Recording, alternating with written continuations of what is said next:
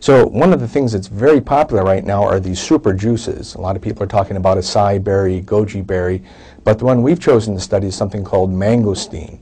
The leading manufacturer is a company called Xango, and we've worked with them to evaluate their product, which is a mangosteen juice. It includes not only the fruit, but also the rind of the fruit.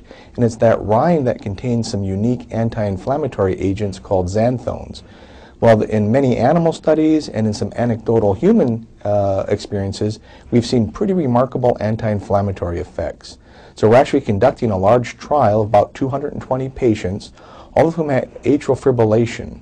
And as they go to cardioversion, where they get a shock to the heart to restore normal rhythm, those people are then going to either drink the juice or a placebo juice.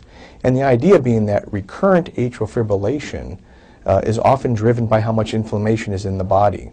So if mangosteen does what we think it will, reduces the inflammation, we anticipate we'll see less atrial fibrillation recurring in those patients drinking the actual juice.